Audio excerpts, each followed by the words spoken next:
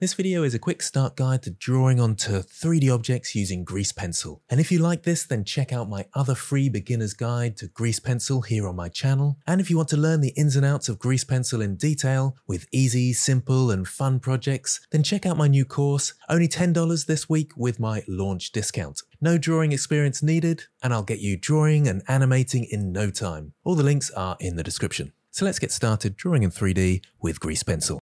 So I'm in a new general startup file, that's File, New, General. Notice I'm not in 2D animation, that's the usual grease pencil workspace. I'm in the general file so I can draw onto 3D objects. I've also got my screencast keys displayed down the bottom here so you can see what I'm pressing. And let's zoom into the middle where we've got our default cube. And we'll use this to draw onto. So in order to add grease pencil to your scene, you need to add a grease pencil object. And you do that in the same way you add any 3D object. So Shift+A to add, and down to grease pencil, and we'll choose a blank grease pencil. You can experiment with the stroke and monkey if you like, but we'll start off with a blank. So it may look like nothing's happened, but you can see over to the right-hand side in the outliner, the object's in our scene, and we've got a grease pencil there, and it is selected. If we go to the top left here, you can see it's in object mode.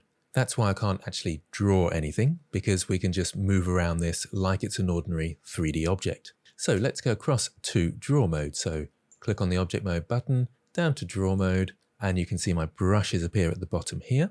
And I can left click and start drawing. And if I move my 3D viewport, so that's middle mouse button to rotate around, you can see it drew this object in line with where my camera was, or perpendicular to where my viewport camera was, somewhere around here. If I move around to this side here and then start drawing again, and again middle mouse button, you can see it's drawing perpendicular to where my viewport was, which was over here. So that's the stroke placement, and we can change that with the option up in the top middle just here. So if I click on this drop down, we've got the stroke placement, and it's currently working around the origin of my grease pencil object.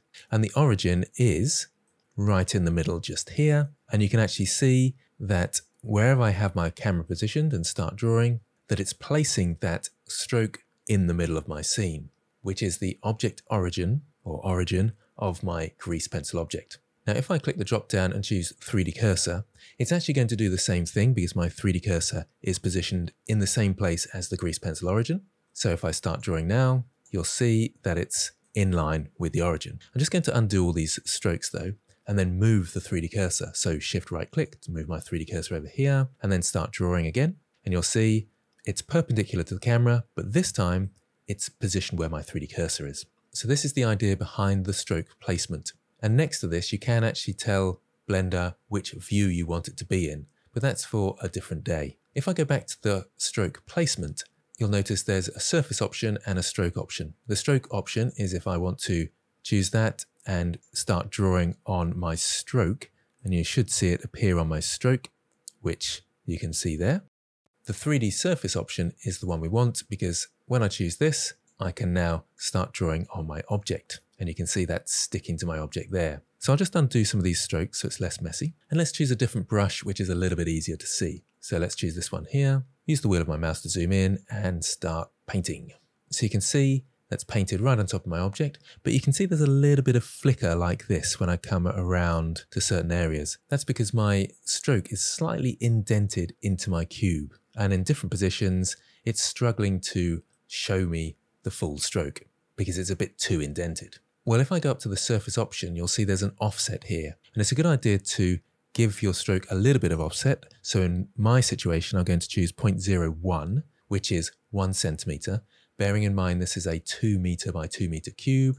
So that's just enough to give it a little bit of distance and stop that flicker, which you can see there. So that's how we can paint onto our objects. And you've got lots of different brushes you can try out down here. You'll see also up the top middle here, you've got the size of your brush, and I can change that with F also. And if you want small increments, you can choose your bracket keys, just like Photoshop. And you can see the size of my brush has changed there. The strength is Shift+F for short, and you can move your mouse side to side to change the strength of your brush. And you can see that's much softer now. So there you have it. That's how you can draw onto 3D objects using grease pencil. Do check out my other grease pencil videos, links in the description. And remember, my course is on sale for only $10 this week only. Thanks for watching, and I'll see you next time.